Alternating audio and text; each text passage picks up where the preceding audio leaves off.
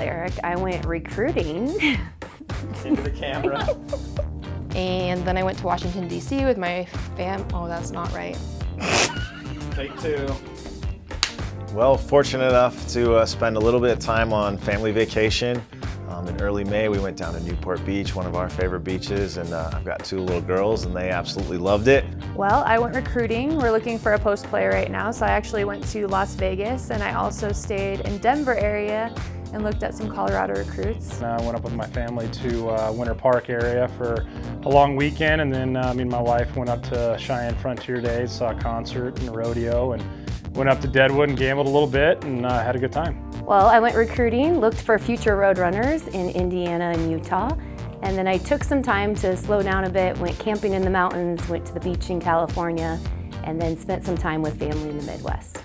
I actually got a lot of chance to spend some family time in between recruiting, or say a little bit after, but so that was probably the highlight of my summer, getting a little family time spent. I worked a bunch of different volleyball camps, and then I went on a trip to Washington, D.C. I love, people that know me, I love museums, so I went to a couple museums out there because they're free, and then I participated in Unity March against Asian hate.